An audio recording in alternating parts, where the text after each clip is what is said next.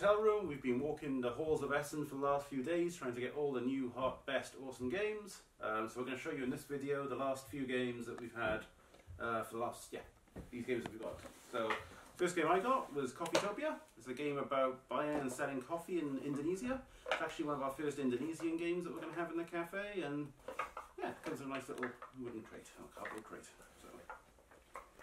We also have Discovery, the Era of Voyage. Yeah, you're discovering, you're sailing around and trading, as always. It's an Asian game. It is. And I have been out getting a cold for once, but also getting lots and lots of kids games for the cafe. So we needed some of that. They had some good ones down here, and I was looking for that. So I'm gonna go through a lot of them. First one is Joe's Zoo. Here, again, all the animals of the zoo have escaped, and Joe, that is you, has to get them, and then you get snacks. I'll get to be the snack. And it's from 4 years. We got Peanut Club. It was a game that we hadn't heard about before we got here, but a few people had played it and it got a little bit of hype. But it's a game that sees you basically trying to buy various goodies like Tamagotchis and sculptures, but you're using millions of dollars or peanuts or camels. It's a very silly game, but it's like a good auction sort of game. Oh, this is one of the big ones. Nemeton. You are a druid, and you're druiding in the forests. That looked absolutely gorgeous. Yeah. Like with small trees and being all druid in the and druid meeples, of course. Druid meeples. I had Lighthouse Run, also a kids' family game where you are organizing some boats on a lighthouse run. So it's a raid game. It has a river. It has a river. It has lighthouses. Ooh. Have Monster Band-Aid, which has some funky art, but it just sees you trying to find pairs of monsters in a certain amount of time.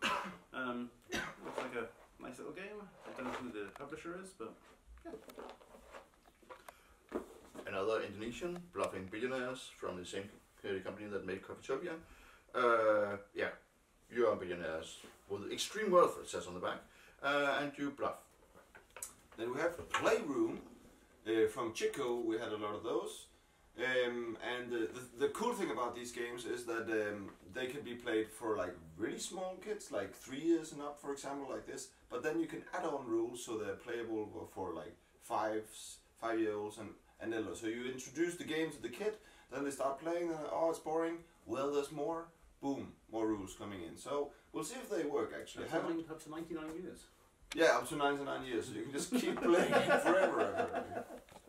Keep adding rules. Keep adding rules. It's gonna get more complex. So I got Rebel Knox, which it looks like it's from the same games as the Capital Lux series. So it's it is. Okay. So it's a team-based card game, and it's like working together to kind of with a bit of social deduction. Yeah. I mean, I play Capital Lux, but this looks a little bit different. But yeah, nice art. It's from the Norwegians at Porta Games. Ah, yeah. And we have here a Jordan Draper game, Turin Market. It's a very small box, and you are, as the title implies, a trader, and you want to buy stuff, sell stuff, do stuff. As traders do. Another Chico game. This one from 2 years and up. Under the Sea. So it's the opposite of being on the mountains. Maybe you're under the sea. Blah, blah. Under the sea. I got The Cat. I don't know what the game is about because it's in German, but the cat itself winks at you on the Ooh. And that's the game. That's the game. Sitting and winking. Here we go. This weekend, so yeah. Another Jordan Draper game, Tokyo Yuchaku. You are being an architect and building homes in Tokyo. Fancy story. Don't know much about this. You're telling stories, it says. So that's what you do. With a Fanta. With a Fanta. No, not a Fanta. I have a Borea from Lumberjack Studios. It definitely has a pretty front cover with some lovely art. I think it sees you basically gardening and harvesting goods and sprouts and flowers. And always popular. Gardening, harvesting. But these the Lumberjack Studios definitely put a lot of effort into their covers. So yeah, very pretty artwork. Another Jordan Draper thing. This time it's apparently a compilation. And I have to read on the front because the text on the back of the slide form. Tokyo Jido Hanbaiki. Jido Hanbaiki. Yes. Also about vending machines, apparently. Another Chico game, Zero. I have Hida Futakara, which sees you basically aligning shops in a row to try and get the most merchants to come, most customers to come visit your shop, but you're building like a street of shops, it looks like. And the last of our Jordan Draper games, Tokyo Metro. You are building and traveling the Tokyo Metro. And you're using the actual Tokyo Metro card. Map, yes. Map. Okay. Yeah, there's a map in there. Nice piece of cloth thing. So, somebody might know the Color Monster. It's a very popular kids book. And this is the board game. So, and it actually looks really, really interesting. You're trying to help the monster, getting all his feelings are mixed up. So you have to get them back in the right colors. And you get the kids talking about feelings using colors. I find that really intriguing, and I'm definitely gonna try this on some of the kids I know. Try them. Let's try to exploit the kids to this and see what happens. Something, no, in a nicer way, of course. So we had a cat game, and now we've got a dog game, Momo and Friend, which is all about a naughty dog, and you're trying to get him to behave or something. I'm not entirely sure, but the subtitle running up and down. Running up and down, yeah. That is naughty. He's a naughty dog, I think. So he's causing mischief. Staying with the animals, mouse in the house, and yeah, you have a mouse, and it's in the house. Yeah, and you have a lot of languages on the backside, but none of them are English. So you have the mouse in the house. It's a kid's game, but also that you poke the thing, and maybe you'll hit the mouse or something. It'll squeak. It had something that used to squeak. So you're like, oh, this is Christmas tree, Christmas gifts. Sorry, it's a game about getting gifts. And put it on the tree, which is wobbly on the.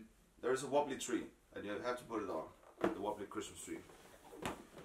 And we have Meow Meow Mia, which has another cat game. I guess we've got a lot of animal games going on over here, which definitely is heavy on the puns. You're you're in the Meowfia, and as part of the police force, you're trying to infiltrate them and, and trying to find some secret information. Yes. So, yeah, lots of pun-heavy game. In Atlantica, you are hiring divers and exploring a sunken city, a mythical sunken city even, so it might not even be that. The next Chico game is called Little Arrow, and here you have to shoot your parents with an arrow. What? No, it doesn't. Okay, it's with dice and a lake. So and Robin Hood is? Yeah, you can. The shooting parents is, well, optional rules. We also have Kamaka. This is from the same Lumberjack studio that did the other Arborea game with the nice art. Back is all in French, but the artwork is just so beautiful that we had to have it, I think. It just looks so nice. You looked through it and it seemed to have not much to do with the karma. Yeah, yeah, I think it's all about having, ending up to have a life. Oh, you're a dung beetle. Is this the dung beetle one? Yes. Oh. I do know about this one. Oh. So you start life as a dung beetle, and you're going through life trying to, throughout different lives, get better and better animals. So you end up in like a grand, awesome elephant or something. But you start off as a dung beetle, and you have to like finish your life with some karma in the bank, so that you can progress to the next level. So yeah. Oh, so it's a lazy game. Hope you don't end up as a human or something. Oh, dreadful. Passing through Petra, a trading game in the Near East, and it's nice. Yeah, it's nice. I think it worked. Yeah, it's a good game. Be Happy from Chico, down to 2 years. Nice big bee components. I think your bees out gathering stuff. Yeah, that's it. Oh, let me know when you're finished with the children's games. Yes. Yeah. Does that game have much I buzz? have only children's games nearly. Oh, okay. So we have Strange Vending Machine from So Games, and it looks like, I know in Tokyo apparently you have lots of these random vending machines with different goods that you can buy. Yeah. And this gamifies that whole idea. So I think you can have like, what kind of stuff? There's 3 games in that one. So there are 3 games in here. Yeah, something, 2 or 3. Like, And there are vending machine box thingies inside. Yeah, it's very nice. And you could put a coin into the side of it. Very, very interesting. And weird. And weird. Pretty clean though. Hello Dino, and this is where we need to cut out the long rant about people making horrible design choices for boxes because it's in a tuck box. It's We in a hate tuck that. box. Oh. But it also has like dinos. Look! Well, that might be a mitigating factor, but still, it's in a tuck box. Dino eggs and dinos. Yeah, tuck boxes. People, stop making things that open here, they fall apart. Make proper game boxes instead. Oh, it's Thank me. Balloons. Which is about, you've lost your balloon, now you want it back. Well, that ain't gonna happen. It's flying away. And then wins. Life lesson. So O Fortuna. Oh, Fortuna. O Fortuna. Oh, Fortuna. But I don't think it's about fish. No, It's no. a game where you're rolling dice trying to curry the favour of the gods. That you don't want to be too. You don't want to ask them too many favours, otherwise they'll punish you. How they are. It's a very simple push-a-luck game. More things about gods or Roman emperors. In some contexts, they were kind of the same. You are building Trojan's Forum and dice and stuff and meeples in colors. Nice. And it's Stefan Feld. Also that. So, disregarding the very incredibly interesting front cover, it might actually be good. Holiday photos? Well, it's about taking photos on holidays. And it's for 3 years, and can then again be played from 5 years with more rules as all these games. I have Santa Maria, which is an expansion, it's the American Kingdom's expansion for Santa Maria, which is a popular game in the cafe. And yeah, it seems to be, you add cocoa specialist and a governor in the Mayan city. So that could be quite nice. Incoherent, a Korean guessing game. Yeah, you put concepts out there and you try to guess them. I think it's a little bit When I Dream like. So you put some It- stuff out it and then looked tell, like that, tell a yes. sort of story with it. Dancing Fish, the last game we have from Chico, from 2 years and up, and then again from 4 to 99. You can keep playing it forever while you're collecting fish. The dancing. Another expansion, we have the Quest to El Dorado, the new expansion. This is definitely a good game and very popular in the cafe. I'm not sure what it adds, but expansions for El Dorado is very good. It's like some curses or something. It looks super interesting. I love everything El Dorado. North American Railways, described as 18XX style, but somewhat smaller, as in 45 minutes-ish. Come, all of it. So, I'm out of the kids games and into the golf. So I teased Ola a bit because he buys really weird games with weird front covers, and then I bought this, which is Captains of the Golf, and it has a shrimp on it. And hand drawing, I'm not quite sure if it's nice or very horrific, but it should be a highly complex game. I'm looking forward to trying it. They only had very few copies, so it's also rare. You pay a premium for that. And I paid a lot for it, so it better be good. We have Zor, a game by Andreas Castellanos, and it sees you trying to lead your tribe across a desert, and along the way you've got to go to different oases to try and get water, and praise the gods to try and not die, but yeah, it looks nice. The front cover looks very nice. Little watercolour kind of front. Now we are talking about the looking nice cave pen painting with the subtitle "Me Draw Good." Me draw Because it is about being cave painters and painting stuff. Though these things that you have to paint seem kind of modern, as in glasses, janitor, rabbit, carpet, and so on. But anyway, all known from the Stone Age. Yes, yes. Janitor, whatever. Oh, it's from modern art games. They usually make simple and good games. So this is a Troll Park. I don't know what Troll Park. Don't know much about it.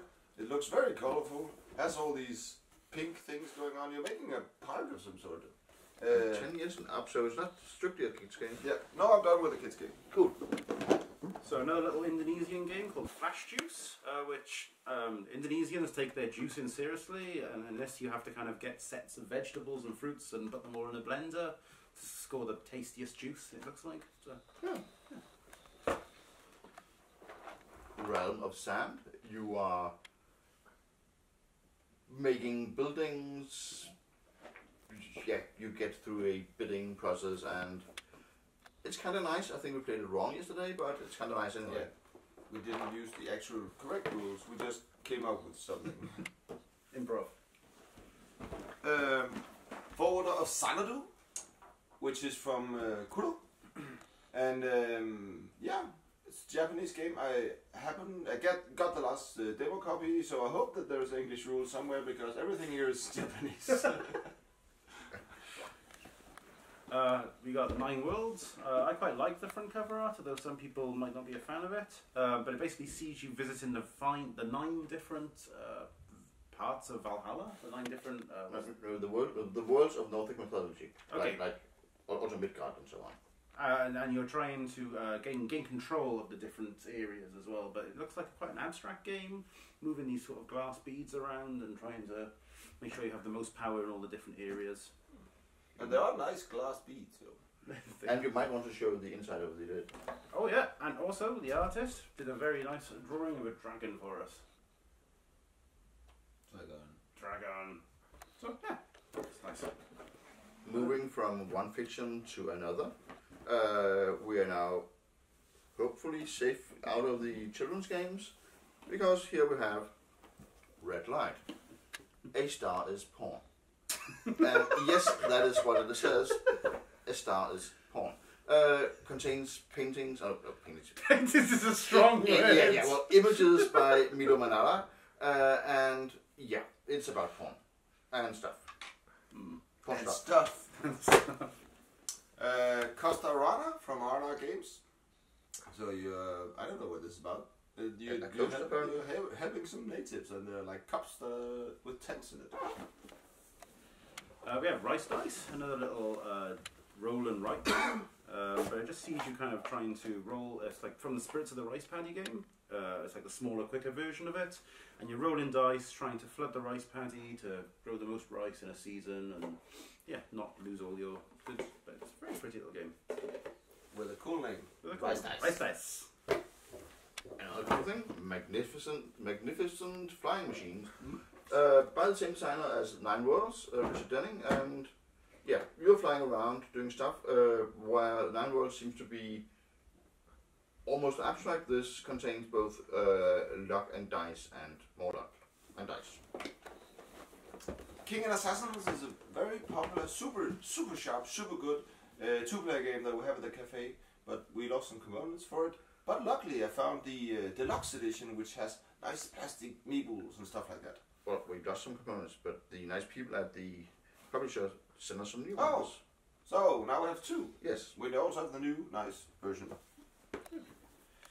I keep it up with the roll and write games. We have Railroad Inc., which is getting quite a lot of buzz on the interwebs and stuff like that. We also mentioned that in the last video, because that we had the blue version. This is the red version. Oh yeah, we had the blue, and now this is the red version. It deserves its own separate entry into the video series. So, yeah. And they also show different items in Walking Geek. Now we go to the Darien Apocalypse, which is a history lesson. We are essentially being Scotch people trying to build a colony in what is today Panama, and dying horribly. Well, they did. They went there, and mosquitoes and horrible. But again, Shit. I mean B. So we have here Tales of Glory. That's not about dying horribly, it's about venturing out on great tales and stuff. It got a lot of buzz, and there was a lot of people playing it, so we thought, let's get this one. Also has like really nice graphics, so looking forward to it. We also got Backpacks and Blisters, a game I wanted. It's all about walking in the Lake District in northern England, a really pretty part of the world, but then you get to do all the walking without any of the actual effort. So you get to experience hiking and exploring the beautiful part of the Lakeland Fells without actually dying of hypothermia and And you also don't get any of this fresh air thing. No, don't need that. Also again a fresh new game from the 70s. All the hot nuts. Oh the hotness. Oh the hotness. Well, speaking of this with... Yeah. Ninja?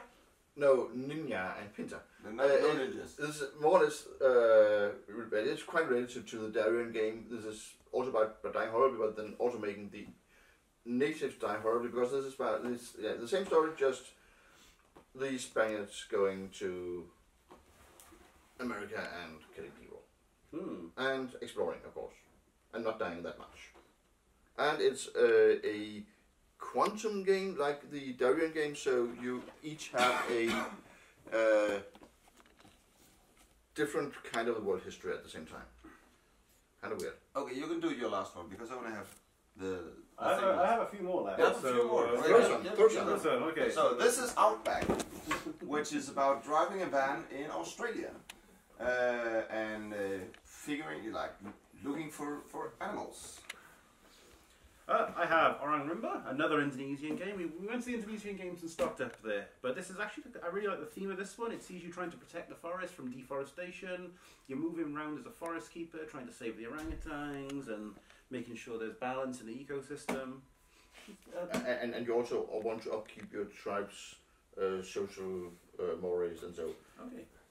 Like not before you're married and so on. This is a very It says so. Stop. Unfamily friendly in the video. Alright. Petrichor. In Petrichor you are a cloud. And Not a naughty cloud.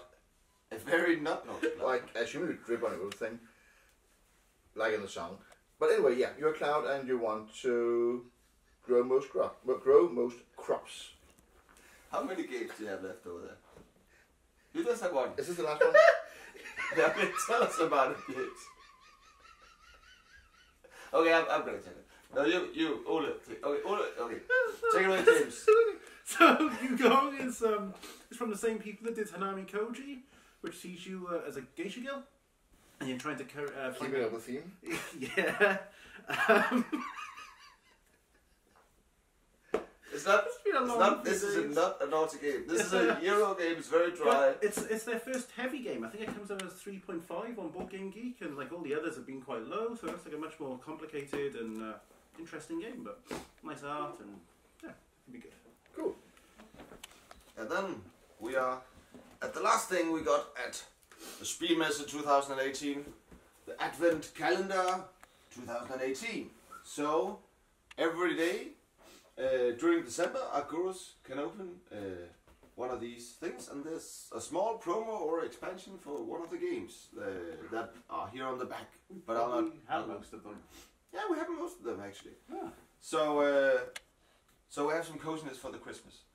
And yeah, well, that was it for a trip to Spiel in Essen for 2018. We'll be back next year, of course, and we'll do a video where we're gonna shoot all the games so you can see them. But now I think we'll just be heading home